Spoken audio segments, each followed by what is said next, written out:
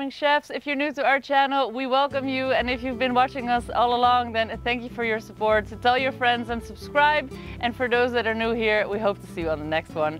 But that's for later. Let me take you into the garden right now and let me show you what's growing.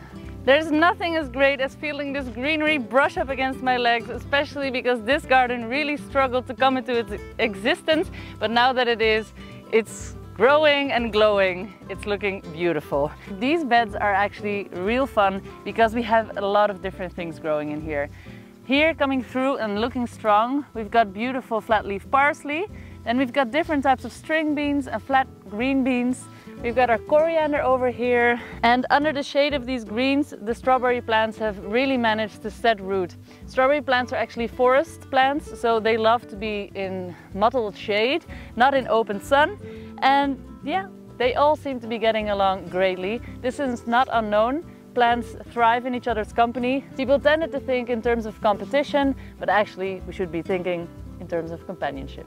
I really do advise anybody out there, just start growing something. It doesn't matter, in your garden, on a big piece of land, your neighbor's front yard, on your own balcony. Just do it. It's so satisfying, and there's nothing better than seeing the bounty of your own work. Our biggest harvest right now are definitely the zucchinis, and we've got our corn harvest coming up. Further along in the tunnel we have our tomatoes ripening. The first 3-4 have ripened. Well, they've become red. I've harvested a few just because I'm very impatient. Philippe was very upset with me and he was right, they weren't as tasty. So I'm going to be a little bit more patient from now on, and we're going to wait until they're actually ripe, because there's nothing as delicious as a plump, juicy, ripe tomato. Well, last week was all about figs, as you know. I hope to have informed you a little bit about the fig wasp, and I hope that you maybe, if you were looking at our recipe, have tried to make these popsicles at home. My idea actually was to make many more fig recipes. I was contemplating making a delicious recipe combining sweet and savory, inspired by my friend Kathy. Thank you, Kathy, for pointing that out. I personally also really love figs and goat's cheese. But unfortunately, I was away for 2 days dropping off our kids, and therefore I missed the last few days of fig season. Philippe was on his own. He couldn't eat all these figs, so he mostly just made our neighbors and family in the area very happy with big boxes of figs. I'm now going to have to wait for the second wave to serve.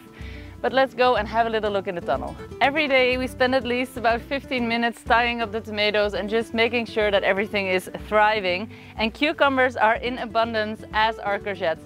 All cucurbitaceae are thriving in this time of year. Even our watermelons are starting to grow big. Here's another great Tropical experiment. These are the kids' gardens. Unfortunately, a lot of kids are spending way too much time behind screens, so we do have to motivate them to get on out there. Don't think that our kids are any different.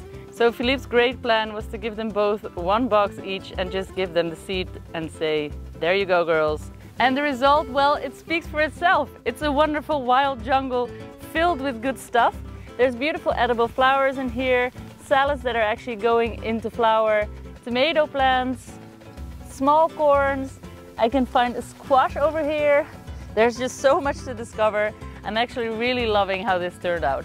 So it might be hard to believe, but this is actually a new addition that was built by Philippe single-handedly in the past 2 days when I wasn't here, and I can tell you that I'm as amazed as you are.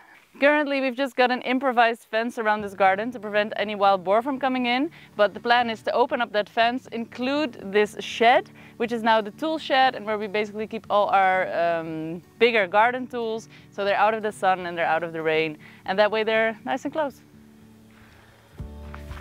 And here we are, the compost heaps.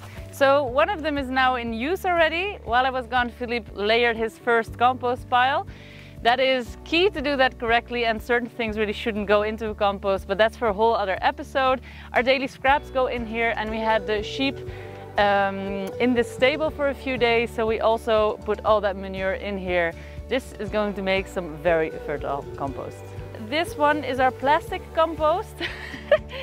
So we have a lot of 5-liter water bottles that we recycle and reuse, but there's always a bit of a hassle.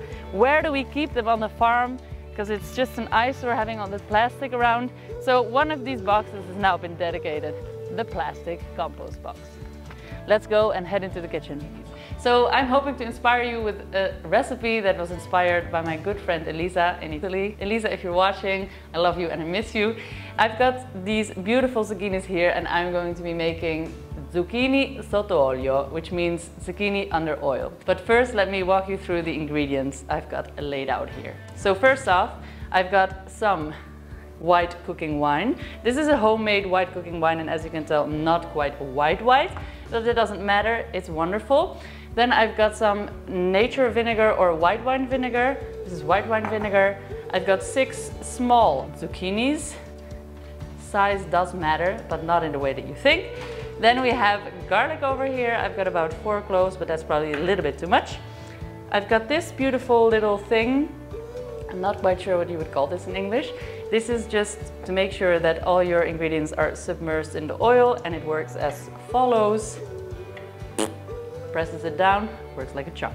Every time. You have Greek basil, a clean bowl, a sterilized jar that is obviously big enough to hold all these zucchinis, a pot, and then I have here olive oil, still from our last harvest in Italy. So this is the older oil. I would recommend you use olive oil, and I also would recommend that you wouldn't use your finest olive oil because you'll be using quite a lot of it and not necessarily consuming it afterwards. All right, and one clear lid. Let's get started. First things first, let's wash these suckers.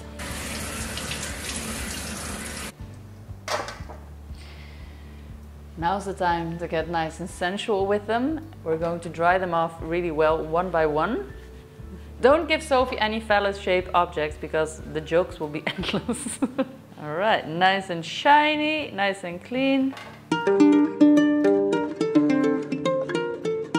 Okay, I think we're ready to chop them up. I have a small serrated knife. I like to work with them best when I'm handling vegetables. So what I'm going to do, I'm going to just top off the heads and the tails, as they say. This is where the flour was attached. I'm going to do that with each of them. I love to say this, but you really want to work as a production line when doing these things, because it's going to save you so much time in the end. Don't waste too much, you just have to chop off a little bit really. And you can really tell that these are nice, young and fresh and straight from the garden because they have a real bounce to them. Next step is to slice them open lengthwise, I think you would say. And then what I'll do is I'll cut them lengthwise once more. Now we're going to de-seed them, and these courgettes were harvested extremely young because that's when they're at their best. So the seed is really nothing but the beginning of the seed, but we're still going to take it out as they do have a small chance of spoiling the whole dish.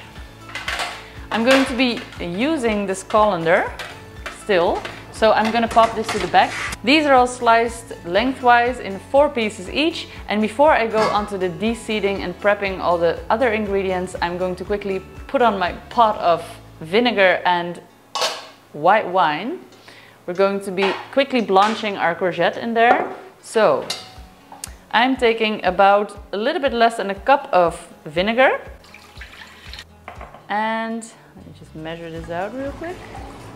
2 cups of white wine, and into that I'm going to be adding 1 heaped teaspoon of salt, and that is going straight on the stove, and I'm going to bring it to a boil. Give it a quick stir to dissolve the salt. Okay, and now we're going to move on to the de-seeding. Let me see where I can hide this thing. It's always good to have a few cloths at hand. So very simply now, just take out the young beginning of the seeds from the center as such. This is why I quarter them this way. This is a nice and easy way to de-seed a courgette. Gently scoop it out. Don't take out too much because, you know, this is the flesh that you'll be using, and otherwise nothing remains. I can hear the vinegar and white wine starting to bubble away behind me. That means we have to act quickly. We don't want it all to evaporate. This is all about getting as much flesh and as little seed as possible. Challenge accepted.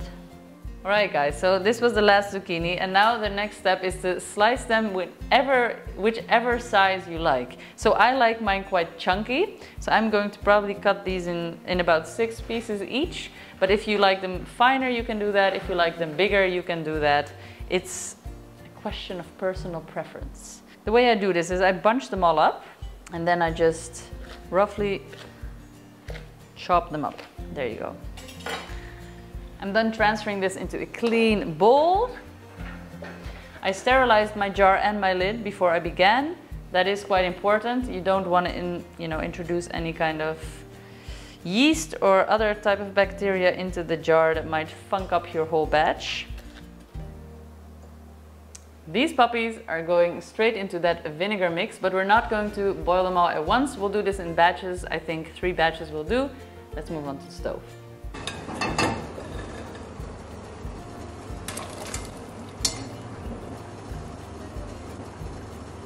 It's always a slightly sad moment when you lift them out because they did lose their bright green color, but don't despair, that's totally normal and how it should be. However, we can all agree that that's a little sad.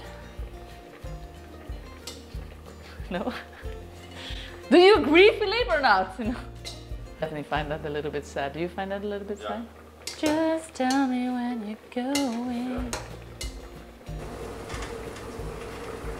The last batch is in, and now I'm going to take a clean kitchen towel so that we can make sure that these get nice and dry. That's really the most important part about this recipe. Before you put them in with your condiments and oil, you want to make sure that they are very nice and dry again. So no soggy courgettes in our jars. To bring over the first batch of courgettes. Just going to make sure that all the excess liquid is out of them. And I'm just going to spread these out onto the cloth so they quickly cool down. That's another quite important part of it all. If you want to, you could now put a fan on this to sort of speed up this process. I'm going to start cutting my condiments, garlic and the basil, and we'll see how they are. I'm going to be using 4 cloves of garlic. It's quite a lot of garlic. I love garlic. You could go with 1 clove or 2 cloves as well. That's fine for this recipe. Once your garlic is chopped, we now move this into the bowl we used for our zucchinis. Make sure every little dice goes in there. And then I'm taking about a tablespoon's worth of Greek basil. And I'm also just going to roughly chop that up. The sharper your knife, the better for basil. It bruises less. So you don't want to be cross-chopping here. You just want to give it 1 slice through. Now that everything is in that bowl, you have to wait until your courgettes are completely cooled down and are very dry. So you could either put a vent on them or just go and have a coffee or a glass of wine. That's what I'm gonna do. See you in about 15 minutes. Okay, so these are nice and dry and cool, and I'm going to just pat them down a little bit more with the tea towel. I'm going to now put them into this bowl. With the last bits, you really want to make sure you have all the garlic and basil in there, as that's going to be making this delicious flavor. Press it down slightly. So this is all in now. You don't want to press it down too much because you might create air pockets. And what we'll do next is we'll top it off with the olive oil. Take a little break in between because you want all the oil to really penetrate all the holes, all the air pockets that are at the bottom of this jar. Make sure there are no air bubbles at the bottom of it. Gonna be tasty. And then we're going to close it off with this little contraption that I showed you guys before. All right, guys, I think what advice can I give you for this little puppy? This will keep up to a year if you store it in a cool and dark place. No direct sunlight, that definitely will not help it. If you can withstand for a year, I challenge you, but we'll be enjoying it much sooner. I hope you enjoyed our content, and if you do, don't forget to hit that subscribe button and, like, comment, share. You know what to do. See you on the next one. The Farming Chefs. Peace out.